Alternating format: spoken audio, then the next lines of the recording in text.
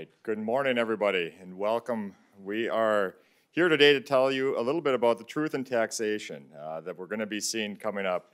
Democrats have been busy here in St. Paul's figuring out very innovative ways to raise your taxes. But with so much going on at the state capitol, we want to ensure that the public, that everybody had the opportunity to see the truth and what's actually being proposed with this great, with the massive government growth and government spending. What we have tracked down recently in the bills that have been proposed is at least $9.6 billion of tax increases over the next 4 years, likely to pass either the House or the Senate, emptying every Minnesotan's pocketbook to support their out-of-control spending. With tax filing day tomorrow, Minnesotans should know the Democrats' budget this year will lead to higher taxes now and even higher taxes into the future to support their aggressive government growth. We have $17.5 billion surplus right now, folks. $17.5 billion. And Democrats in St. Paul are failing their campaign promises of lowering taxes for Minnesotans. So what I'm going to do today is turn this over to my fellow Republican Senate members here today on the tax committee. And we're going to go through the numbers and provide some context. And of course, we'll be happy to take anybody's question at the end of the conference today. Thank you. Senator Weber. Thank you, Senator Johnson. With the movement of the budget bills, both in the House and the Senate, we, as Senator Johnson mentioned, have tracked almost $9.6 billion of tax increases in these various bills. And as we look at that over the next 4 years, just a quick summary of these bills is as follows. In the transportation budget bill, there was $3.56 billion of increases. In the housing bill, there was $744 million in metro sales tax. There was the paid family medical leave, which is an estimated $2.9 billion tax increase on every employee and employer in the state of Minnesota. The fifth-tier income tax on top of the fourth tier, which was just initiated 10 years ago by Governor Dayton. A corporate franchise tax, over $1.16 billion just for the privilege of doing business in the state of Minnesota. And then the cannabis bill includes $235 million of taxes and fees involved with that. Friends, we have a $17.5 billion surplus. Actually, $19 billion surplus, except for the math change that was made by the majority. And yet, the Democrats are still trying to raise taxes on Minnesotans. We haven't seen the omnibus tax bill from either the House or the Senate. We understand the House bill will be published later today. We will be watching it. And I would also mention that some of the taxes that are included in House legislation have been reduced in the Senate or don't exist. But as long as they're alive in one body or the other, the taxpayers of Minnesota are still at risk. And so while these tax increases are being proposed, simply we want to tell the Democrat members of the state Senate that if you don't wish to see your seniors, your families, placed under an additional tax burden of this magnitude, there are 33 Republicans that stand ready to vote with you to defeat these taxes and bring some common sense to the tax policy of Minnesota. And with that, I will turn the podium over to Senator Drazkowski.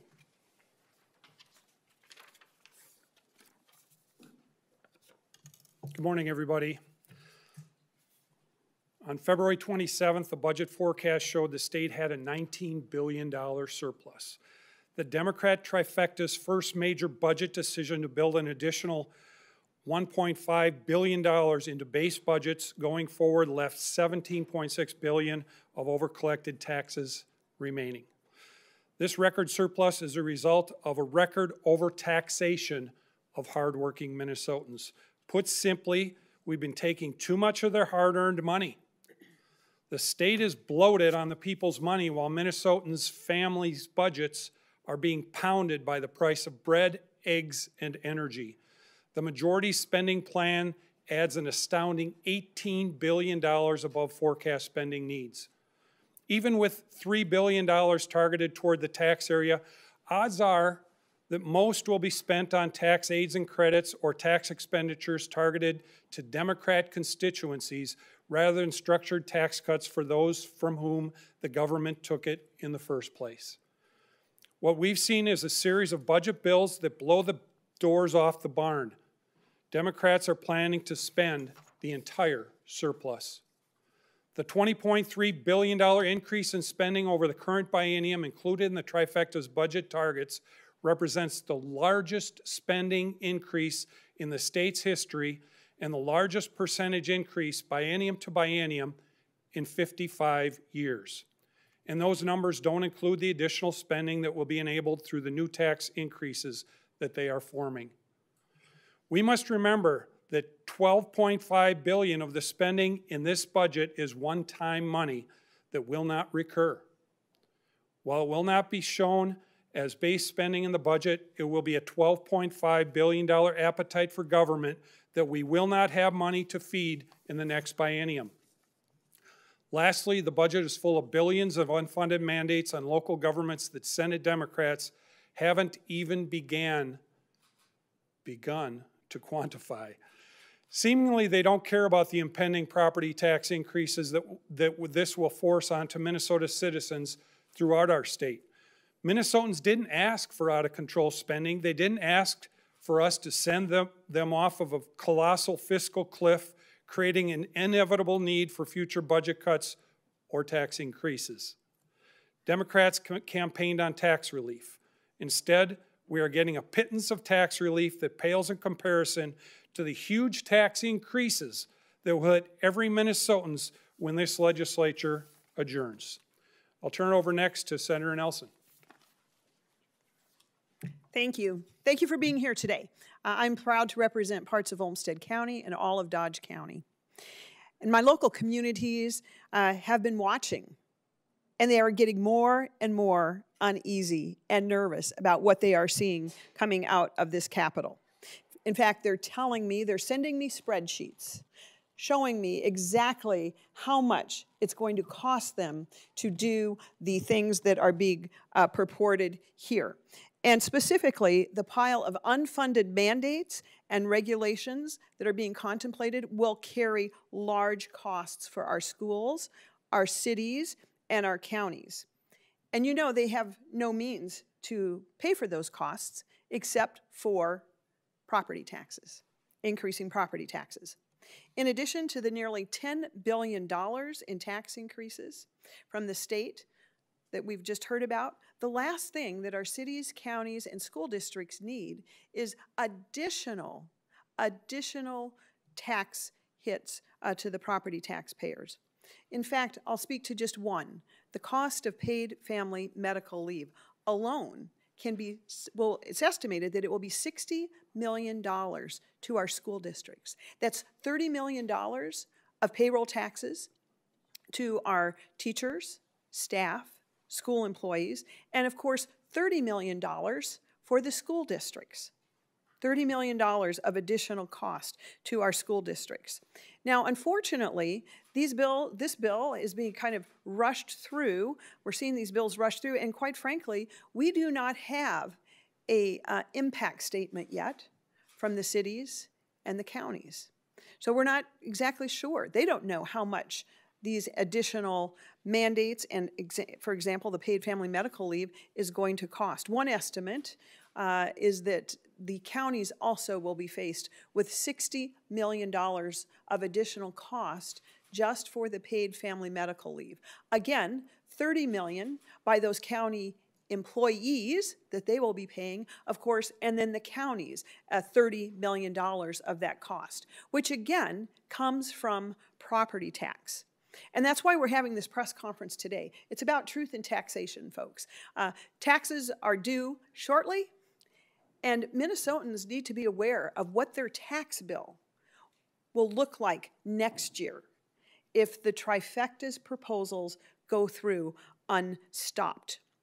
And of course, we must not forget the many campaign promises that were made not that many months ago. One of those by some of the Senate Democrats sitting in chairs now in the Senate chamber was to fully eliminate the taxation on Social Security benefits. As you know, we are one of only 11 states that continues that form of double taxation. It is time for once and for all that we fully eliminate that taxation on all Social Security income, and that includes disability income as well. And as you all know, that was part of the agreed upon conference committee report in 2022, which was agreed upon right in this room by House and Senate conferees, and yet the House refused to take up that bill. We are not going to let this go, folks. We need to make sure that those who campaigned on this promise are true to their words, and we need those public impact statements. It's going to be far too great for our cities, our counties, our school districts, our taxpayers, who are the ones left holding the bag. I'll turn it back over to Senator Johnson for closing comments. Well, thank you, Senator Nelson, Senator Drazkowski, Senator Weber. So it's just common sense with a huge surplus. We don't need to raise $10 billion in increased taxes. For the last 6 years, when Republicans sat in these chairs and controlled this tax committee, you saw prudent tax policy come out of here. And now with the change over to Democrat side, all of a sudden there's a proposal for $10 billion more of taxes immediately. So we had a proposal though. We have a proposal to talk just about this, to counter what the Democrats are doing. It's a better way. It's called the Give It Back Plan. We introduced this a while ago. This lowers taxes for all Minnesota taxpayers and helps families who have been struggling with the rising inflation over the last few years. So here's the truth about our plan. The Give It Back Plan prioritizes getting taxpayers relief from inflation and the rising costs they're facing in everyday lives, including permanent ongoing tax relief, as well as full elimination of tax on Social Security benefits, one-time rebate checks, and a short-term child care credit. It's a balanced approach that helps every family across the state. We have a surplus because they have been taxed way too much, and they deserve that relief back. So we've shown you both sides of the proposal, both the Democrat and the Republican. It'll be up to Minnesotans to make their voices heard to legislators by calling, emailing, and most importantly, visiting your elected officials and let them know how you feel. With that, we are open for questions. Your number of $9 billion, you guys really don't expect that to happen, right? I mean, the Senate has already backed away from some of these. The House is not even entertaining all these, although they're entertaining a lot. Are you just setting the outer bound here? Look, those are the proposals that have been coming up throughout the year. These are proposals that have been seriously taken by both the House and the Senate DFL. So as we've seen in a number of these bills, things will pop up from time to time, come back to life. That's kind of the nature of the legislature. So this, I mean, these are all things that are on the table. So when you add it up, $9.6 billion increase in taxes for Minnesota families and businesses. That's all in the realm of possibilities going forward. In the leaders' budget targets, there was, I think, $2.3 billion set aside for capital projects in cash from the surplus. I know Speaker Portman has said that, you know, Democrats will go their own way if Republicans do not want to vote for bonding. I know you guys shot down the first bonding bill that was the carryover, knowing that that money, $2 billion more, might be there for tax cuts, rebates. Is that a way that you guys can negotiate for more tax cuts by knowing that that money is allocated in the budget target for that? Let me catch your name one time. Caroline. Yeah. Caroline. Thank you for that question. I think that's a prudent question. From the very beginning, we've said that we're open to a bonding bill, right? Senate Republicans have never said that we don't want to pass a bonding bill. It was interesting, Senator Nick Frentz on the floor a couple weeks ago said, well, the reason why we have to put that money into the capital investment target is because Senate Republicans voted down that bonding bill. We wish we could have done more tax relief, but because you voted it down, we can't do more tax relief. So to me, it's kind of circular reasoning. There seems to be a pathway forward here that we've approached Senate DFL. We had an offer sheet to do just that, to put more into bonding, to vote for the bonding, put some into tax relief, Then we also added some for human services, $500 million there, and also for ag, a way of just trying to find a deal that would move us forward. And so we are committed to working to find a pathway for the bonding bill, and I hope that Democrats will engage in doing that. Have you at all offered that prospect to them, saying, you know, we will pass a bonding bill if you allocate X dollars from this capital budget? We have a proposal sheet that we shared back and forth. Can you guys talk about the bottom line? I mean, 9.6 billion is obviously, like, you know, you look at that and you say that's a big number, but, you know, what's the actual impact on, like, the average Minnesotan? Well, the reality of it is that these proposed increases are going to affect every income level in Minnesota. If you look at the items that are included in the transportation bill, for example, you have an increase on the purchase price of a new or used automobile. You have increased tab fees, just set increases at the registrar's office. It's going to affect everybody at the end of the day. And if you look at the proposals that Senator Nelson mentioned that relates to education, you know, I had visited with one of my school superintendents as well. He indicated to me that the proposed increases were going to run between $2.5 and $3 million on his school district. And I said, well, how much additional money are you getting in the per pupil formula increase? He said approximately $800,000. So that leaves him with between 1.7 and $2.2 million that he has to come up with, either in terms of local property tax increases or cutting of programs. And so this is the reality that the people of Minnesota are facing. They're going to be either looking from a local level at increased real estate taxes or loss of services and programs. Remember the House CFO tax plan that was put out, as you guys started talking, has a $1.25 billion one-time rebate. How does that compare to the one that you proposed, and have you been told anything from Senator Rest about whether her bill will have a rebate component to it? I do not know if there will be a rebate component in the Senate bill. I have not been told that at this point. And I believe that the $1.25 billion rebate is fairly close to what we had originally, what we had proposed in our Give It Back plan. And, but like I said, we have not seen anything. There has been no bill talked about in the Senate concerning that item. Senator Brian, our original plan had a $5 billion rebate program. That was for the Give It Back, yeah. Okay. I'd like to add something to the discussion regarding schools. I think there was a question, how is this going to impact Minnesotans across the board? And the school business official survey just this year indicated that the cost on a per student basis of the bills being put forth in the House and Senate is $1,602 per student, much of that being in the paid family medical leave. The Stillwater superintendent told his board that it would be $1,675 cost on a per student basis. But now the total new school revenue in the first year under the Senate bill is $782 per person and $1,329 in the second year. So you can see that the bills coming forth here are building further demands on our already tight school budgets. And in fact, a number of my districts have sent me the exact spreadsheets that show the individual mandates and their proposed cost. I entered those into the public record in the Jobs Committee and also in the Tax Committee here. So these are all mandates that will need to be paid in one way or another. In fact, some of those superintendents have gone so far as looking at those spreadsheets, and they've told me the number of teachers that they would be losing because of these mandates. So everyone in Minnesota will pay for these high costs.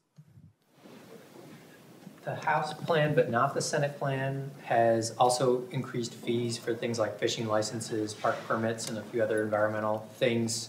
You all didn't talk about that, I don't think, but I assume that's not because you endorsed that idea, but can you touch on it? Sure. That's you're talking about in the environment bill that they're bringing forward here, and that's something we don't have a caucus position on currently. We haven't been able to caucus that bill yet, but you know, any time they're raising fees and looking at that, we have to take a look as a caucus and see what the purpose is behind that, and if the return on investment is there or not. But what we're seeing on these tax increases is not a return on investment. It's simply government growth over the next 4 years at an astounding rate.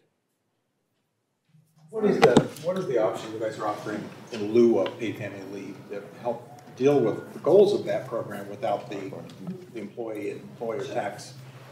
Yeah, I'll be glad to speak to that. There is a better way. It includes two parts. One, it is an incentive, a carrot, for those employers who are not currently offering paid family leave. Well, there's a reason. They need employees. There must be a reason they're not offering that. Maybe they can't afford to.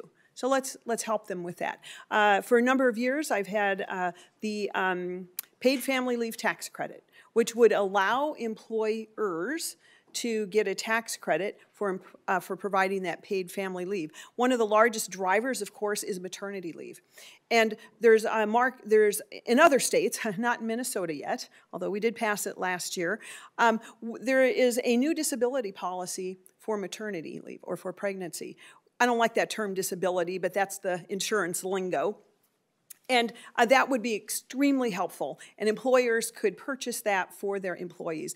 In addition, that bill also includes a tax credit for the employee who might not have an employer who is providing that necessary paid family leave. And for those of you who know taxes, you'll say, well, Senator Nelson, not everybody pays taxes in our state. It's a refundable tax credit to the employees. So there is a much better way that will achieve better results without this massive, over $2 billion new payroll tax. Actually, we have Senator Coleman here, the author of the paid family leave option. She happens to be here. I have high school students shadowing me. I wanted to show them a press conference, so I guess no time like the present. Yeah, so we have the same proposal to address paid family leave that we had last year. Senate Republicans, we believe that paid family leave is a good thing. Expanding access to paid family leave is an important and critical thing that the state must do. But a massive new government bureaucracy, billions in tax increases on small businesses, and a one-size-fits-all mandate is not a good thing for Minnesota. I have small businesses come to open office hours in my district and tell me, do everything you can to block the Democrats' paid family leave proposal. If one more thing comes down the pipeline that hits us, we will be shutting our doors. And these are Main Street businesses in my community. Our plan is two parts. One, it authorizes the creation of paid family leave insurance in the state of Minnesota. This is an immediate access, free market approach that will expand access to paid family leave as soon as we pass it in the Senate and the House.